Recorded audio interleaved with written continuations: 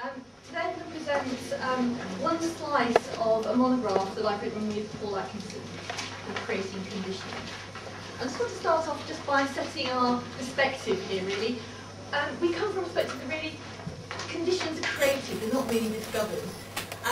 Yes, they are based on real phenomena. People suffer, there are underlying biological things going on, but the nature of that reality is subject to interpretation. So conditions are not produced, conditions are produced through acts of description, recognition, definition and classification. These entities are rarely stable. Rather, there's an ongoing process of redefinition and reconceptualization. And even long-standing conditions can see this process where conditions repeatedly change. Fashions occur, conditions change, and tinkering around the sides of conditions often happens. So, Paul and I carried out with a number of colleagues a body of work looking at the work of the clinical genetics team and how they diagnose and classified genetic syndromes. As you know, there are a huge number of genetic syndromes out there, so how do they do the practical work of classifying people into a genetic diagnosis of a genetic syndrome? And this looks at the wide range of them. So, and around that time, there's a lot of debate and discussion around the transformative nature of genetics on diagnosis and classification, particularly around genetic syndromes. So, after looking at this broad range of conditions, we really thought, well, what are the actual effects of genetic knowledge on one syndrome? If genetics has that kind of power, maybe we should look at one case in particular. What are the effects of genetic knowledge on one syndrome and what is it thought to constitute? So, to do that, we decided to follow the phenomena. And I carried out a 3-year ethnography, tracing the multiple sites and versions, of course not all the sites, but the ones that I could follow, of one syndrome. And this provides us with a snapshot of time, mapping some of the multiple sites and versions in which this one medical condition is enacted and represented. So we looked at the local clinical and scientific team, and then followed them out to look at the UK and international scientific conference circuit, and also the activist circuit. And then back to the families who are caring for a daughter with the syndrome. So we followed the work of the clinicians, scientists, activists and others in the construction of the syndrome to provide a detailed case study on the effects of genetic knowledge on this syndrome and what it's thought to constitute. So our condition with Rett Syndrome, and this is a severe neurodevelopment disorder that causes profound intellectual development disability in girls. First described by Andreas Rett, but really first came to prominence in his English language account published in 1977. And from then, that's where the debates and literature started to emerge about identifying these girls. And the classic definition is the key features are, after a period of normal development, you get loss of intellectual functioning and motor and coordination skills. This is a period of regression, so after about 12 to 18 months, an apparently normal child will lose its skills. You also get deceleration of head growth, development of stereotypic hand movements, and additional features include seizures, disturbed breathing patterns, and scoliosis of the spine. So, as we know, this is a classic textbook form of knowledge, as Ludwig Fleck helpfully pointed out, but they embody just one form, a static version of medical knowledge, an ideal type. But they cannot reveal the competing interests that give rise to disputed scientific or clinical definitions. And of course, all the symptoms, the key features I pointed out, are actually highly contested once you start to look at the literature. It can't capture the networks and alliances that are mobilised in promoting particular conditions, so the scientific field and also the activist network, or taking into account the practical work of the clinician in recognising and describing the condition in particular patients. And the textbook, of course, is equally silent on the multiple interpretations that are put on a condition, any condition, by a patient. And in this case, in terms of Rett, family members, parents caring for a child. So we felt we need to look beneath the surface and look at the many stages, other sites where the syndrome is enacted, to look at how they make sense of the syndrome. So there is a key moment associated with the syndrome, which is why we chose it, because at the time, a key moment in the trajectory was the discovery of a gene, or mutations in a gene associated with the syndrome. And Huda Zogby, who you can see here, a very powerful and glamorous scientist in the field of Rett syndrome and also in MECP2 science, made this discovery, her team, and since then MECP2 testing became available for children with Rett syndrome or suspected Rett. And our local clinic was the first to offer MECP2 testing in the UK, and they had a specialist clinic that were offering testing for anyone in the UK with Rett or suspected Rett. And of course, every medical entity has a history or trajectory implying a progression from ignorance to understanding, model to clarity, belief to science. And this narrative of steady progress really does fit with the Rett story. And this story of genetic resolution was very powerful in Rett syndrome. Now we have MECP2 chest testing, we can classify and be very clear the children with Rett syndrome. We'll take out the clinical discussions there and we can fix it. And this story of resolution was very seductive to those outside the inner circle of expertise. Clinicians who may just have one or two patients with suspected Rett. And we often find within these allied fields of clinical specialisms, these narratives exist presenting the identification of MECP2 as resolving all the issues of classification for Rett syndrome. And here we can see this played out by a paediatrician in the European Scientific Conference on Rett syndrome. So he says, I'm a relatively newcomer to Rett. You can see this from his description, his speech. Andreas Rett observed 2 children in a waiting room, naming it Rett. In the 80s and 90s, there was a diagnostic dilemma, struggling with trying to identify the core symptoms of the syndrome. The breakthrough with Zogby and his team. So he also shows his newness to the field because he doesn't realise Zogby is a woman. He also says that they identified the MECP2 mutation, actually it's mutations in the MECP2 gene. Since then, over 200 mutations have been identified. This resolved the diagnostic criteria. And he then goes on to describe the classic definition of the features of Rett syndrome. So he demonstrates the impact of these technologies, this hope for simplification, steady progress, for more knowledge, and it's very seductive. And I also found this in our local clinical and scientific team. They were also really hopeful that by looking at these cases of Rett from across the UK and doing the mutation testing, they could really identify and refine that fit between the clinical diagnostic criteria and the mutation. They could make that and really fix what that condition would be and how that mutation related to particular features of the syndrome. So that was their goal as a clinical and scientific team. So they really felt they had a handle on that and could really make that work.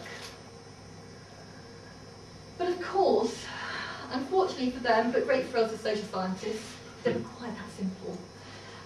New technologies do not simply appear and transform the syndrome.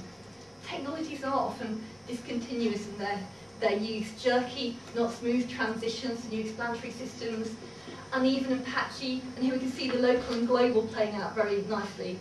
And also messy redrawing and regrouping of boundaries and diseases. So what this did was introduce a lot of challenges. This MECP2 gene challenges to the field more widely in terms of science and clinical field, but also our local clinical team. How can they develop a stable model of the classification? And how do they manage the variation and instability within a diagnostic category of Rett? How does this mutation testing, what does it do? How can they make it and fix it rather than it actually increase the messiness? How will it help them to fix and classify this syndrome more closely? So I'm just going to present really the clinical work, looking at the clinical work of the team today. But what we found really by looking at the clinical team was that these innovations in biomedical knowledge, this genetic test, has not supplanted the practical and interpretive work of the clinician in adjudicating cases and the diagnosis of Rett syndrome. And these clinical entities are made in the clinic just as they are in the laboratory or the textbook. And we found some key processes in the trajectory of this genetic condition within the clinic. And of course, these aren't unique or novel things that we found, but things that we've identified in our work. Naming, claiming, boundary work, clumping and splitting, simplification and complication, and also preserving of the category, the core categories. I'm just going to go through these in turn. So, naming and claiming, the problem of fixing the classification. So, despite that promise, there isn't a simple one-to-one correspondence between the site of the genetic anomaly and the physical features of the syndrome. The classic genotype-phenotype problem that is always one of those things that the field is struggling with. How do we align these two? Because, of course, what you find is, although there is this drive to use this mutation testing to define the child and the classification, what you find is that a large proportion of girls who have clinically classic Rett syndrome do not have the mutation, or is not even been yet identified through current technology, so they don't have it. But also, you find individuals who have the MECP2 gene who appear clinically unaffected or have a very different set of clinical problems. So how do you make that work? So this is what the field and the local clinical team are struggling with. And despite that promise for the clinical team, the genetic testing does not really align to provide definitive answers for them.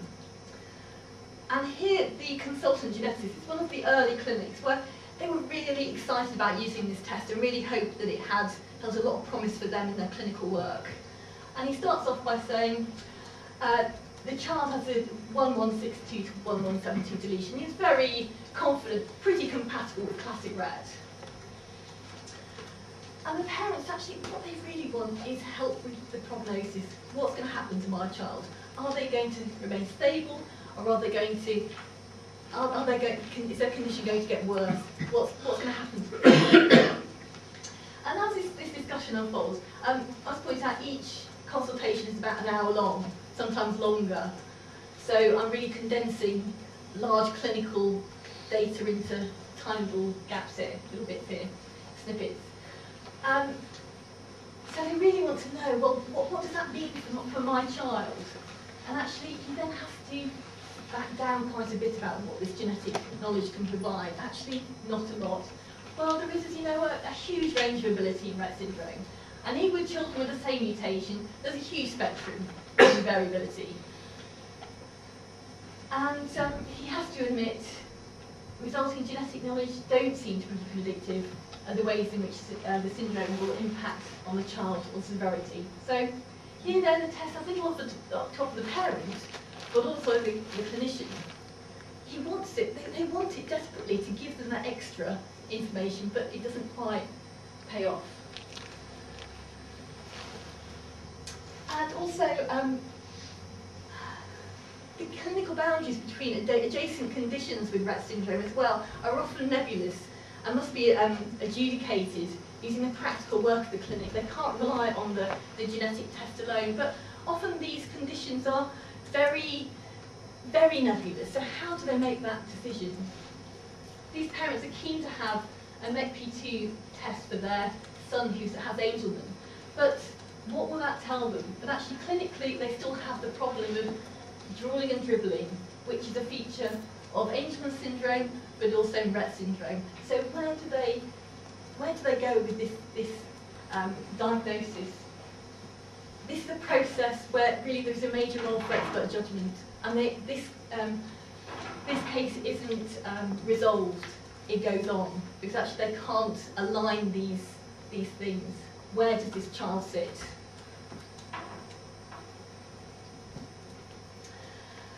There's also a lot of the importance of developing expertise in doing this boundary work.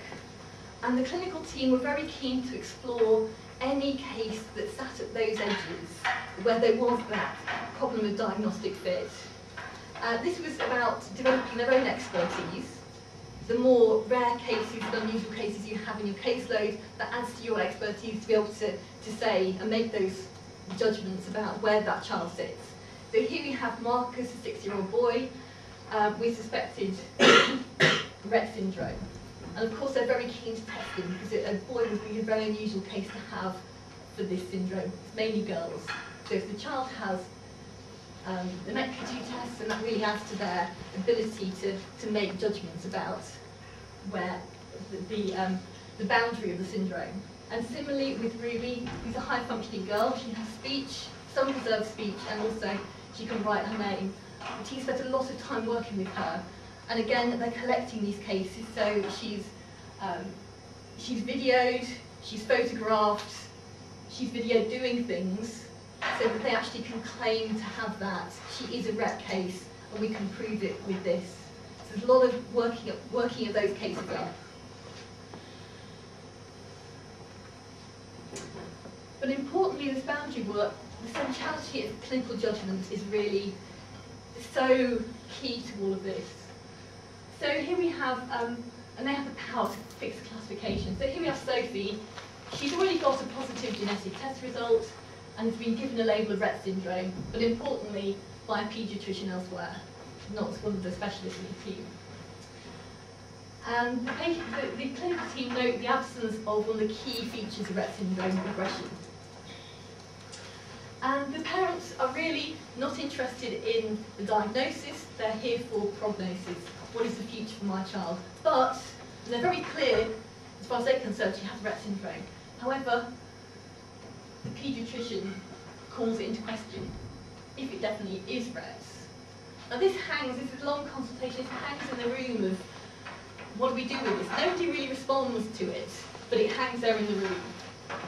And right at the end of the clinic, the father makes a comment about pain and response, and the paediatrician immediately says, fairly characteristic of Rett syndrome, and then it remains as a diagnosis.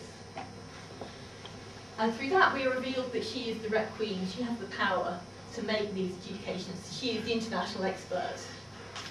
And in dismorphology you have a lot of queens experts who have the power to, whether it's white matter or a particular syndrome, they can adjudicate.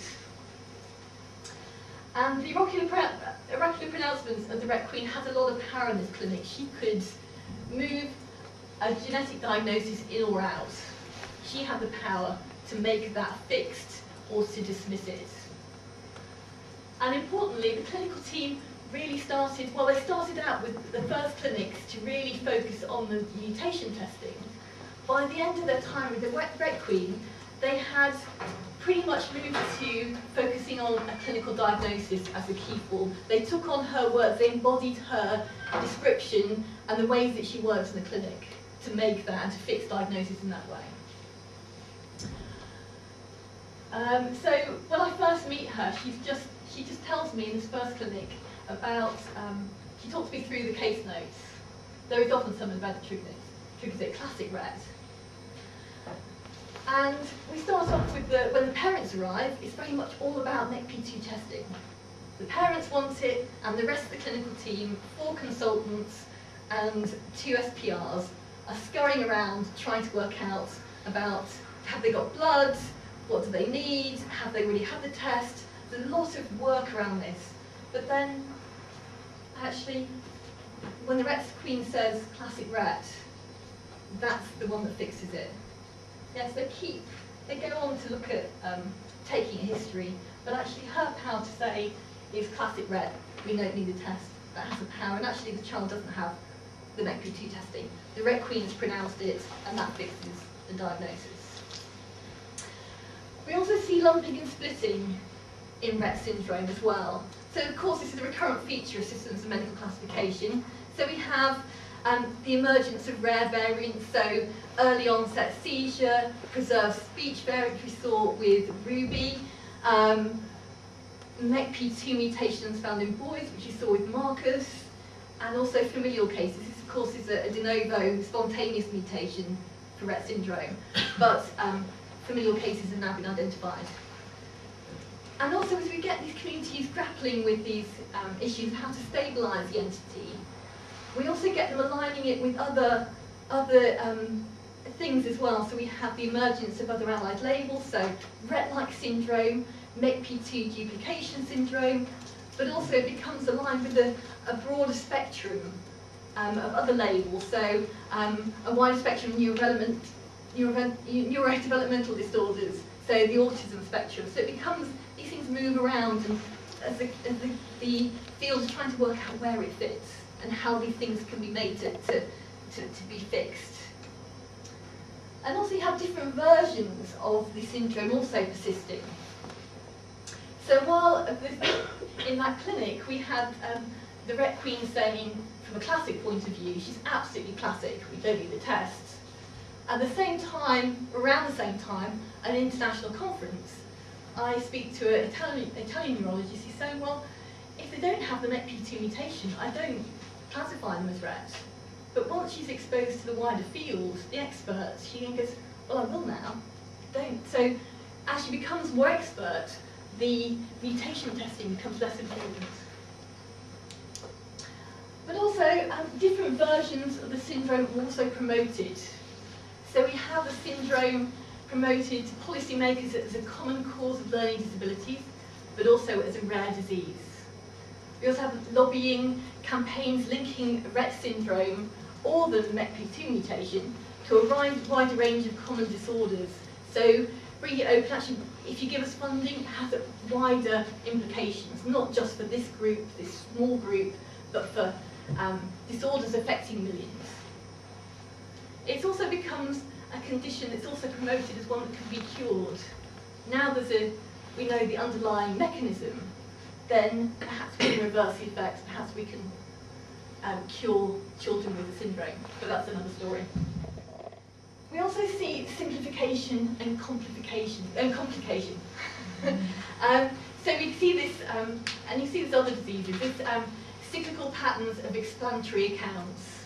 We first have this reductionist discourse of, yes, we can attribute this clinical entity to this underlying single cause, MECP2, and this attempt to remove any of the ambiguities and align the genotype and phenotype more closely.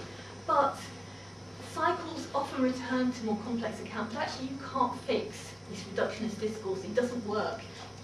The clinical teams, they want it so much to work, but actually it starts to fall apart in the clinic. And we find these attempts to simplify the syndrome, particularly with the local scientific team. You see it as well in the broader scientific field, but in our local clinical team it became really clear that they were really trying to calibrate Rett. How can you make this ideal type work for science, not just for the clinic, but also to make the science work? It's really difficult. So they'd inherited a database from the Rett Queen, and they were very pleased to have this UK database, and they were really keen to start trying to align the clinical data they had on their patient population in the UK with the genotype. So they were trying to work out how to make that more closely, but they had really big problems. There were a lot of silences in these meetings and a lot of sighing. So they were trying to find a more objective way, and how do we capture the variance of the clinical features, but also ensure it maps onto the genotype. And the database they had already had been classified by the Rett Queen in very particular ways. Importantly, she'd used her own expertise, her embodied knowledge of the syndrome, to make that, to look at scoring and the features, rather than the classic in textbook version of Rett syndrome. They were actually quite different. So that did give them some problems, but also how to make it work for the science was very difficult for them. And so they were really trying to how could they accurately represent this entity, and it kept slipping through their fingers. I don't think it gives us anything useful. These are crude measures. Can we be more objective? This may not be accurate either. Loud sighs. It happened again and again. There's lots of loud sighing in my field notes. And that went on and on for, you know, all the meetings that we had. So trying to make that ideal type work for science, not just for the clinic or for the child, but actually work for the science was very powerful. So what I want to say really is that a few points. The clinic is not simply a place where people fitted into these existing categories. Rather, this is where these categories are being fashioned and reshaped and made in the assembly of, not just in the assembly of the individual, but also it adds to that wider classificatory process. They contribute to the classificatory status of Rett syndrome itself. But also importantly, the clinical diagnosis and the expertise of the clinician still have the power to fix that classification, despite this notion that the MECP2 test will give us that knowledge. Actually, that was never moved. The clinicians still have that power. And once the team had learned from the Rett Queen, they too had the power to make that call. So importantly, the category of Rett syndrome, despite all of this new science and technology into the field, was still preserved. And the category of Rett syndrome still displays remarkable resilience. We see it produced and reproduced in many sites within the clinical scientific literature, the expertise of the specialist, interpretation of families, but none completely supplant each other. They all exist and all add to each other. There's a complexity there of how they all intertwine and have an effect on each other. So we don't see new conditions. What we see is elaborations of the Rett syndrome, but it still has that power. I just want to make a final point on translation. It's very fashionable and does imply a movement, a strong movement from the laboratory, from research into the clinical domain, into medical practice. But these processes of translation are not so simple and linear. They're far more complex and messy. There are multiple circuits and sites where relationships between research, diagnosis, treatment, and social mobilisation take place. And they're not linear. And they're more complex than just even a one or two way process. They're far more complex. There's circuits of translation, they're multiple and numerous and diverse. And I just hope that I've given you some insights into some of the complex processes that are often glossed as translation. Thank you.